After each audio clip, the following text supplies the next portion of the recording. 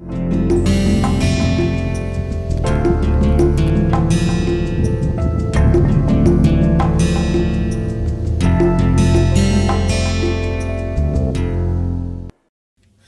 and welcome to the course series Basic Cognitive Processes. I am Dr. Ark Verma from IIT Kanpur. We are still talking about various approaches to visual perception. Today we'll talk about David Marr's theory of perception, which is more commonly known as the 2.5D sketch approach. Okay, before we move further, let me quote David Marr from one of his papers in 1982, and he says, he was basically talking about how Gibson had approached perception, and this quotation is in that reference. So he says, the detection of physical invariants like image surfaces is exactly and precisely an information processing problem in modern terminology. And second, Gibson vastly underrated the sheer difficulty of such detection. Detecting physical invariants is just as difficult as Gibson feared, but nevertheless we can do it. And the only way to understand how is to treat this as an information processing problem.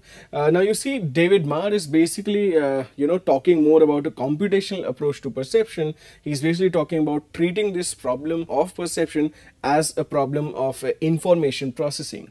Okay, how do you really take up information from this external world? How do you work upon it, and how does that, or say for example, how does that information lead to the end product, that is perception? That is pretty much what David Marr is talked about, and we'll discuss that in enough detail in today's lecture. Now, while Gibson identified the need for invariants, you've seen horizontal ratio relation, and you've seen textures of surfaces, you've seen the thing of flow and all. While Gibson identified the need for invariants for solving the problem of visual perception, he does not really specify the possible mechanisms of how this information has to be picked up from these invariants. He says, if you remember the last lecture, depending upon these sizes, etc., we can get information, but he does not really say how are we doing that. He says, you do look at the surfaces, whether the width is smaller or larger, and you can make out whether the surface is receding or proceeding, but how is this exactly done is not what Gibson really talks about. So to address this gap about how this process has to be done, a particular theory was needed that attempted to explain how these processes will be done. How does the brain take up information sensed by the eyes and turn it into an accurate internal representation of the surrounding world? Such a theory was put forward by David Marr. Before we move into more detail about Marr, let me point out a couple of commonalities between Gibson's and Marr's approaches.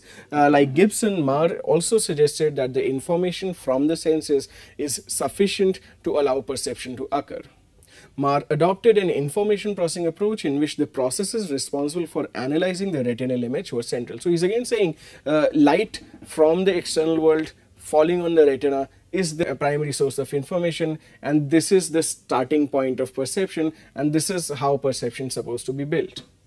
Marr's theory is therefore also strongly bottom-up, if you remember the distinction between top-down and bottom-up approaches mentioned in the last lecture, in that it sees the retinal image as the starting point of perception and also explores how this image might be analyzed in order to produce a description of the environment.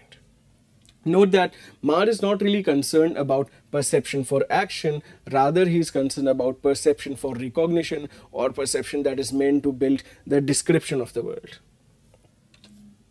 Marr basically saw the analysis of the retinal image in 4 distinct stages, within each stage taking the output of the previous one and performing a new analysis. So it's basically an incremental process of perception that Marr will talk about. He'll say something happens in the first stage, then the output is processed further in the second stage, and so on and so forth. Let us have a brief look at these stages before we go and elaborate upon them. So the first stage is gray level description, which is basically wherein you're measuring the intensity of light at each point in the retinal image. The second is the generation of the primal sketch, wherein first there are 2 phases here. So first, in the raw primal sketch, areas could potentially correspond to the edges and textures of the objects that are identified.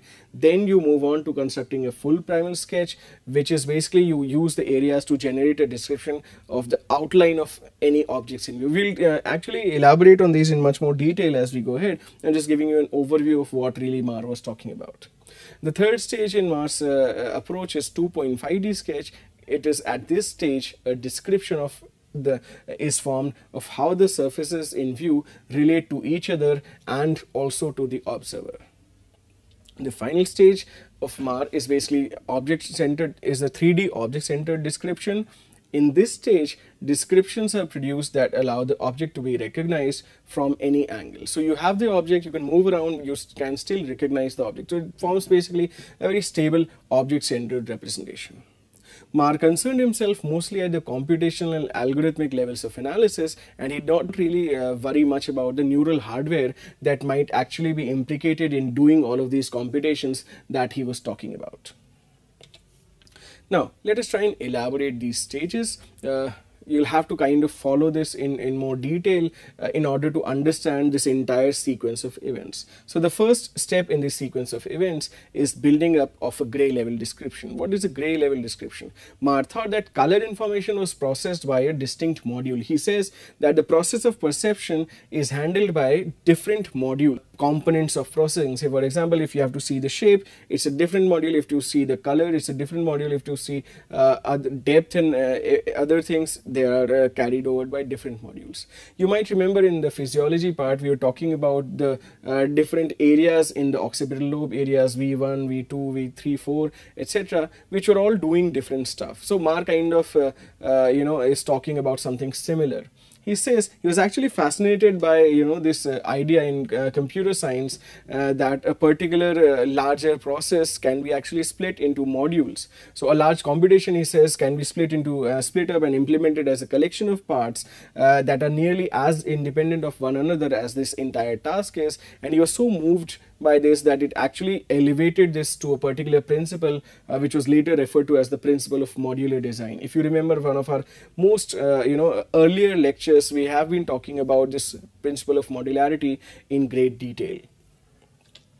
Now, the first stage in Marr's theory is basically to produce a description containing the intensity or the intensity distributions of light at different points in the retina. How is this done? This basically is, say for example, the way it is done is that it is possible to derive the intensity of the light striking at each part of the retina, because as light strikes a cell in a retina, the voltage across the cell membrane changes, and the size of this change, how much this voltage is changing, corresponds to the intensity of the light. If you remember the chapter on physiology, we've been talking about neural impulses and how depolarization, polarization happens. It's a bit about that, but what you need to understand for the moment is just that the amount of change that happens in a neuron in the retina is corresponding to the intensity of the light that is falling upon it. So using this information, you can actually construct a description of any surface with respect to whatever intensity of light has fallen upon it. So a grayscale description basically is produced by a pattern of depolarization on the retina. So you get a description which basically contains only the intensity information of the scene or of the surface that you're looking at. Now, moving to the second part, the Primal sketch. The generation of the Primal sketch basically occurs in two parts. In the first part, basically the forming of a raw Primal sketch happens from the gray level description by identifying the patterns of changing intensity. So in the first stage, you had a description of what are the different levels of intensity in the surface or in the scene. In the second level, you are actually taking into account how this intensity is changing throughout the surface or throughout the scene. Changes in intensity of the reflected light can be grouped into three categories. So relatively large changes in intensity can be produced by the edge of an object. Smaller changes in intensity can be caused by the parts and the texture of the object. Even smaller changes in intensity might be just because of random fluctuations in the light, etc. Marr and Hildreth actually, they worked together and proposed an algorithm that could be used to determine which intensity changes corresponded to the edges of the objects, meaning that changes in intensity due to the random fluctuation could be discarded. This algorithm made use of a technique called Gaussian blurring, which involves averaging the intensity values in circular regions of the grayscale description. So basically it's like, the algorithm works upon the intensity values that it gets from the description, and this is basically done over circular regions of this grayscale. I'll just show you a figure which talks about this. The values at the center of the circle are weighted more than those at the edges of the circle, just in a way identical to a normal distribution. So if you have the concept of how a normal distribution looks, it's basically like a bell-shaped curve. The highest intensity is at the center, the lower intensities kind of are towards outside. By changing the size of this circle in which intensity values are averaged, it is possible to produce a range of images blurred to different degrees. So let us have a look at this figure here. You can see the main picture is the figure A. The figure B and figure C are blurred to slightly different degrees. Okay. Marr and Hildreth's algorithm really basically works by comparing the images that have been blurred to different degrees. Now, if an intensity change in these different figures is visible at 2 or more adjacent levels of blurring, so for example you blur something up to 10% and 20%, 30%, if these images, if an intensity change is visible at 2 or more adjacent levels of blurring, then it is assumed that it cannot correspond to random fluctuations and must relate to an edge of the object. So you just have intensity data, you have data about how this pattern of intensity is changing, and you can see how these computations are cumulatively telling us important information about what is out there, what does the object or the scene look like. Although this algorithm was implemented on a computer, there is also evidence that shows that retinal processing delivers descriptions that have been actually blurred to different degrees. So it could be kind of an evidence in support of the way Marr was stipulating this process is happening. Now, by analyzing this changes intensity values in the blurred images, it is actually possible to form a symbolic representation consisting of 4 primitives corresponding to 4 types of intensity change. So how do you really construct this kind of an image? Say for example, if you want to look at edge segments, they should represent a really sudden change in intensity. If you look at a bar kind of a thing, it basically should represent 2 parallel edge segments, so 2 sudden changes in intensity. A termination of any surface, say for example the edge of this table here, can represent sudden discontinuity. Also, if you're talking about a particular object which can correspond to a small enclosed area bound by changes in intensity. Say for example, you're looking at a face, or you're looking at, say for example, face still has a lot many contours. If you're looking at a picture of an orange, so it has contours inside, it's just looking like a blob. Here again you can see the flower is basically more looking like a blob, while the steel wires at the back of it are actually more looking like edges.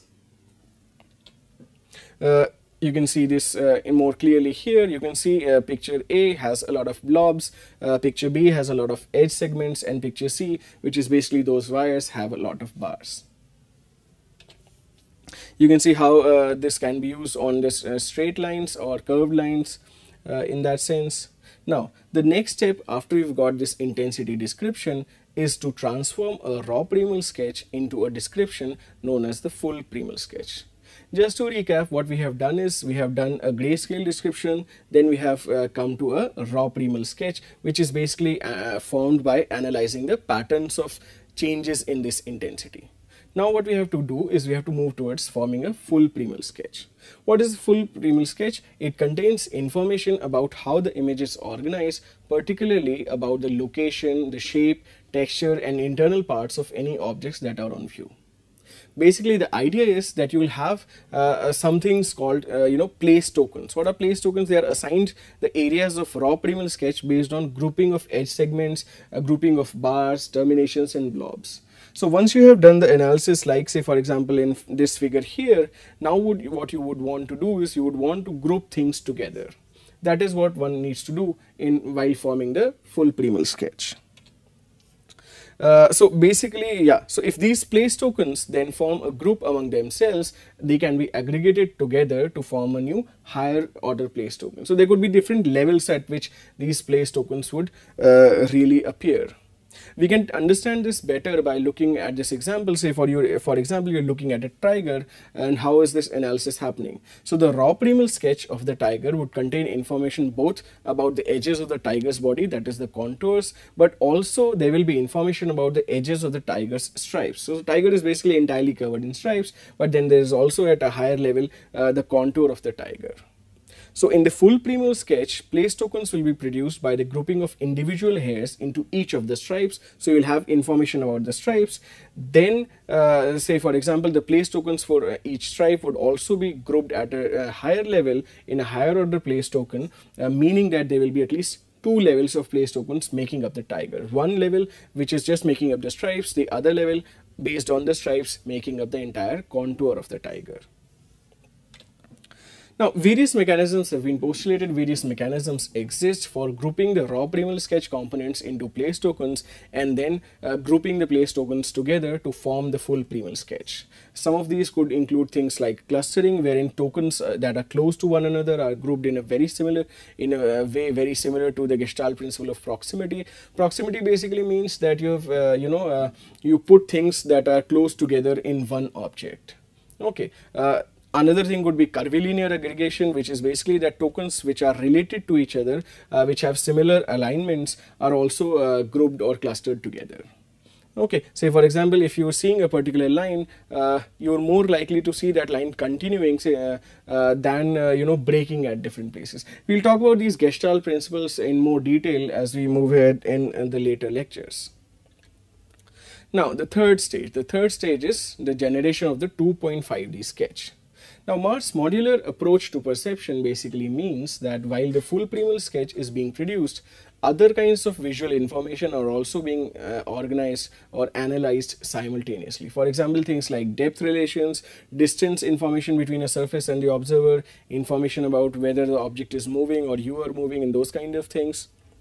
Now, Marr basically proposed that the information from all of such modules, distance, form, shape, color, motion, all of these modules will be combined together to form what is called a 2.5 dimensional sketch. It is also called the 2.5 dimensional sketch because the specification of the position and the depth of the surfaces and objects is done in relation to the observer. Now, this is the view of the object in relation to the observer.